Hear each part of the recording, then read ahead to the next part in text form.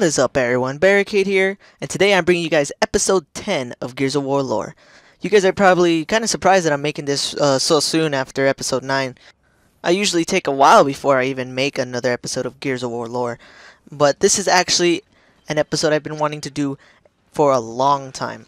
This is a story, of the Santiago family that I've always wanted to do, but I don't know, I just always kind of like stalled on it because this will take a lot of time. This is going to be a long episode, so if you're sitting down or something and you really want to watch this all the way through, get comfortable because this episode is going to be at least 17 minutes long.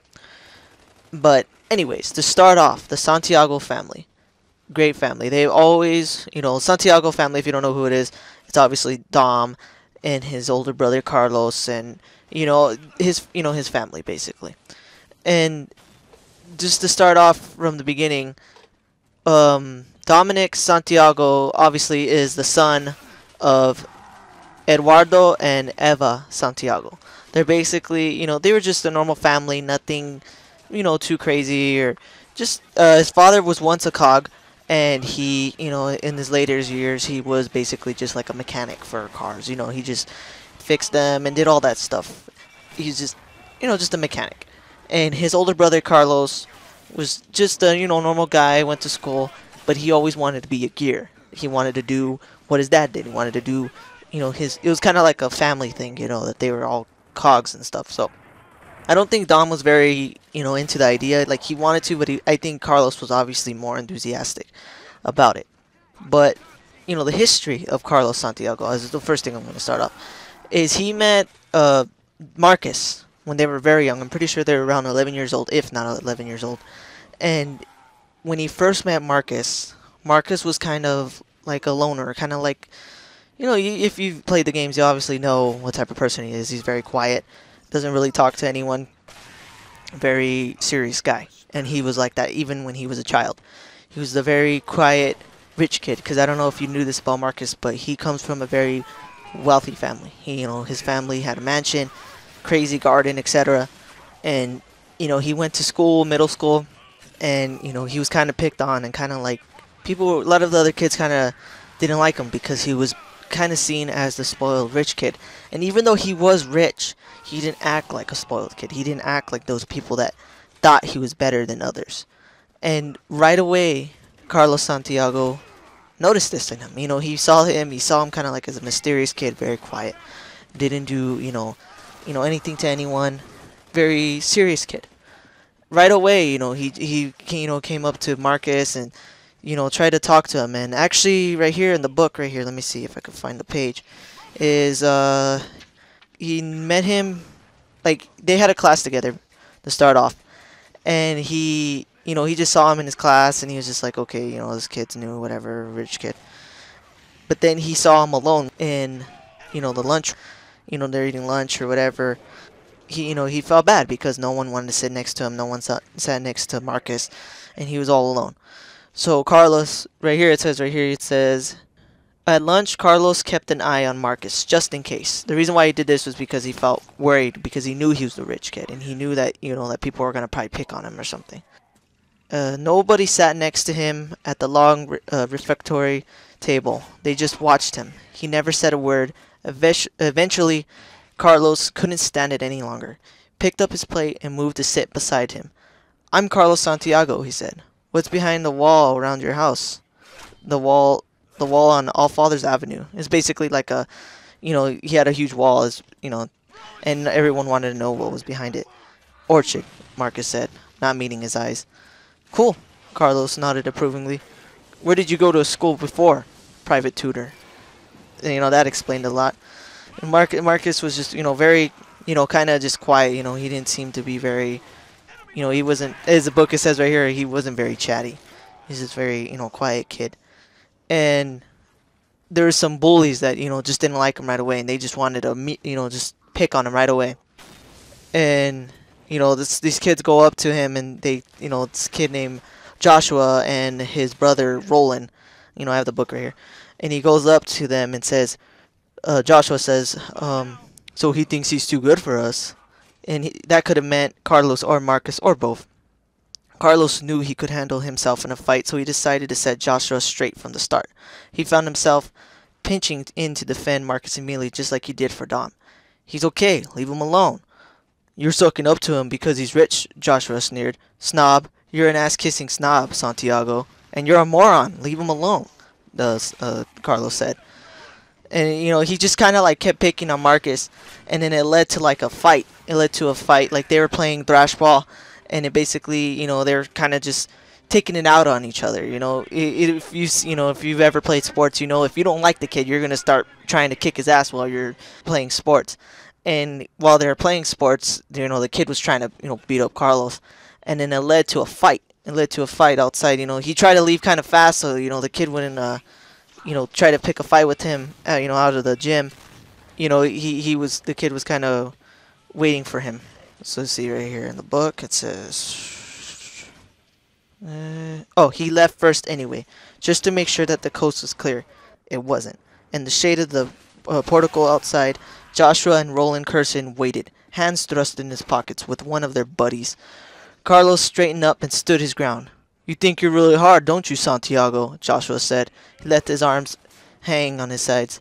Carlos knew what was coming. "You're always taking over and telling us what to do. And what are you go?" And then Carlos says, "And what are you going to do about it?" "This," Joshua said. And then they start, scrapping or whatever. And, he's fighting them for a while, and he's fighting, that kid. And out of nowhere, he feels someone grab him from behind. Someone grabbed Carlos. And then he says, "Oh crap, I can't take two of them, can I? Mom's going to kill me if I come home and messed up again." But it wasn't Roland's brother, and it wasn't Roland, Joshua's brother or his friend. It was another guy. It was Marcus, and he jumped into the fight and he stomped him. He kicked his ass. He jumped on top of him. He gave him a punch that sent that kid flying, and that kid was just done, just with that punch. And Carlos was, like, surprised because Marcus, first of all, is a quiet kid, and he's kind of scrawny and little, so he didn't look like the type of kid that would be able to deck someone really hard. And Carlos was just like, whoa. And then after that, they just became friends. And Marcus invited Carlos to his house. They went, hung out, and Carlos immediately realized the type of family Marcus had, which is, unfortunately, Marcus's family was very secretive. They didn't really spend too much time. I'm gonna drink some water because I'm thirsty. Anyways, they very to themselves. His parents weren't, they're really there. They were kind of just like, here, play with this, and we're gonna go work type of family. And Carlos immediately saw this, and he's kind of trying to be there for him. Be a brother.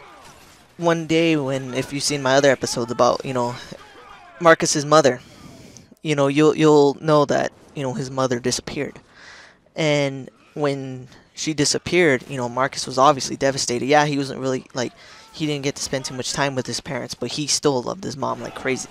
He always cared about it. She was like his #1 person in the world when he was little. When she disappeared, he flipped. Of course, a little kid losing your mom. He was freaked out, and he was hanging out with Carlos and Dom at their house. He was just broken. Poor kid. Freaking Carlos. No, Dom asks Carlos, "What are we gonna do? What are we gonna do for this guy? His mom is gone. What are we gonna do?" And Carlos says, "We're gonna be brothers to him. We're gonna be there for him because that's what friends do. That's what brothers do." And ever since then, that's when that whole bond with Marcus and Dom and Carlos kind of like made permanent. They became really close, and they were brothers. Marcus kind of had it in his little head that he was a part of the Santiago family, like he was their third child or something.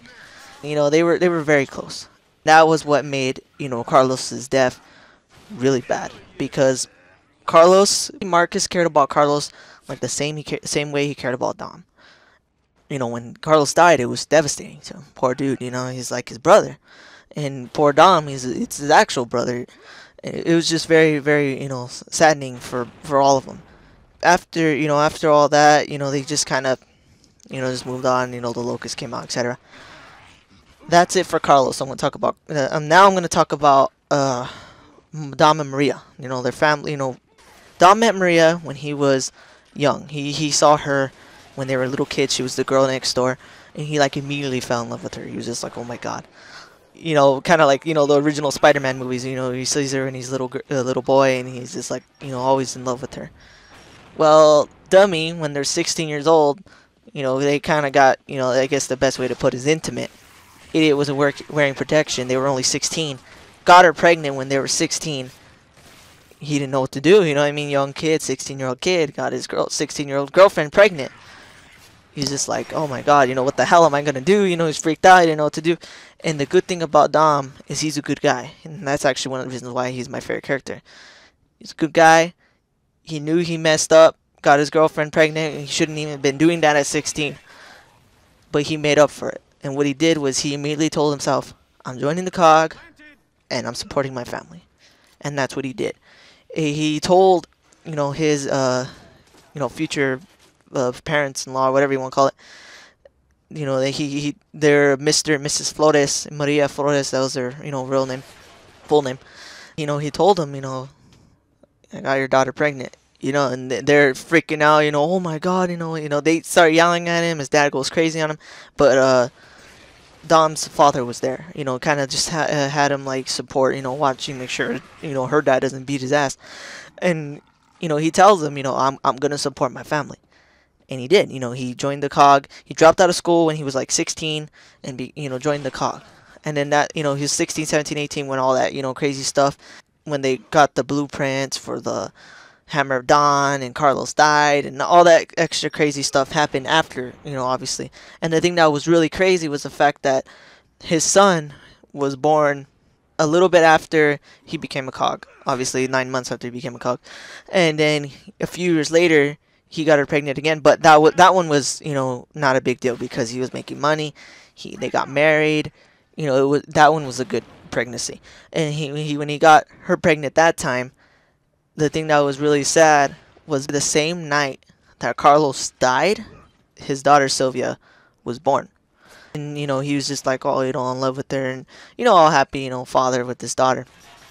And it kind of helped him deal with it, cope with Carlos's death. And that was the good thing, that, that she was born, and he, yeah, he lost his brother, but, here's his daughter. So that was the good thing. That was the really good thing about that. Shortly after all that, boom, E-Day. And the thing that was really sad was they just barely moved into a new house. If you watch my E-Day episode, I'm going to try to keep it short because I talked about it more in the E-Day episode. Gears of War lore. He just moved into a new house, and his, if you remember in the game, in Gears 2, when he's remembering, she's like, oh, the kids are at my mother's, so we got the day to ourselves. And that happened to be freaking E-Day. E-Day happened. The Locusts came out, unfortunately, near where her parents lived with their kids, and they killed her kids, their kids. They killed her family, her parents, her kids, their kids. Because of this, she was very, devastated. Poor Maria, she was very devastated. You take away you take away kids from a mother, and they don't got nothing. And she was very, extremely devastated, crying all the time. Dom was leaving to go fight the Locusts. She's always worried that Dom's gonna die. When he came home to visit her, when he would get, time for leave or whatever, he would go visit her, and she would be just like puffy-eyed. Her eyes would just be red, from crying all the time. And she was very, very devastated. You can't blame her because, yeah, Dom was out fighting, but that kept him, distracted. Gave him kind of a good feeling because he's killing these motherfuckers that killed his kids. She's stuck at home, nothing to do. Her kids are dead. She had a really bad experience with it, and she kind of lost it a little bit. She would go out looking for them, and she would say, oh, I saw my kids, they're there, I saw them, they're lost, I can go get them. They had to tell her, your kids are dead, Maria, It was very sad because she went really kind of mental almost because of it. And then I don't think they ever really said the day she left. I don't remember reading it in the book where the day she left, but she did leave, and she just left them without anything. No note, no nothing. She's gone because she couldn't deal with it anymore. She couldn't deal with knowing that Dom is always out there, that she doesn't have her family no more. She needed something new, I guess. I'm not justifying it. I'm not saying it's a good thing because she should have stayed with Dom, in my opinion. Poor dude searched for 10 years just to find her the way she was. poor chick. You know what I mean? You kind of can't blame her in a way. And she just left because she couldn't deal with it. She was done. The last thing I want to talk about real quick before this episode's done. The one thing I always liked about Dom was because when he, at the end of the Pendulum Wars, he risked his life to save a bunch of people on a boat. And when he did this, they gave him an Embry Star. It was worth a lot of money. He, high standard, high ranking dude. He got really up there in the cog. When Marcus got imprisoned 10 years after E-Day, when he, didn't listen to his orders and basically got himself in prison because, he cost a lot of people's lives, etc. I actually did an episode of that, so go check that out too. But anyways, when he was in prison, to testify against it, to try to... Marcus was basically found guilty, prison, done. There was nothing left. But Dom tried to go for retrials, try to get, to try to testify for Marcus, try to do whatever he could to get Marcus out of there. And he needed the money to do these trials, the retrials, so he sold his Embry Star. He didn't care. Yeah, this is a freaking piece of metal that says I'm a good soldier, but what does it matter if my buddy's in jail? I'm pretty sure that's what he was thinking. Sold it, and kept going and going and going, but of course they never listened to him. And because of the fact that he was defending basically like a cog reject, a bad person in their eyes, it ruined his rank. He had a high rank, he was up there, and they busted him. Every time he tried to do it, they just dropped him because they said, this guy's a traitor because he's defending this other traitor. So he kind of just, kind of fell, kind of just screwed him over. But he didn't care. Marcus's brother, and that's what he did it for. And that's why Dom will always be my favorite character, because he's a good guy and he didn't give a shit about himself. He didn't care about what happened to him, and that's why he sacrificed himself at the end of Gears 3 for Marcus, because all he cared about was his brother. But anyways, I ran out of time here. If you guys like this episode, please definitely like and subscribe. I'm going to do more of these, and I'm trying to get more, as much videos as I can out. But yeah, definitely tell me what you guys think, about the Santiago family, and what else you guys want to see in future episodes of Gears of War lore. But anyways, thanks for watching, guys. Definitely hit that like button and subscribe. Thanks for watching, guys.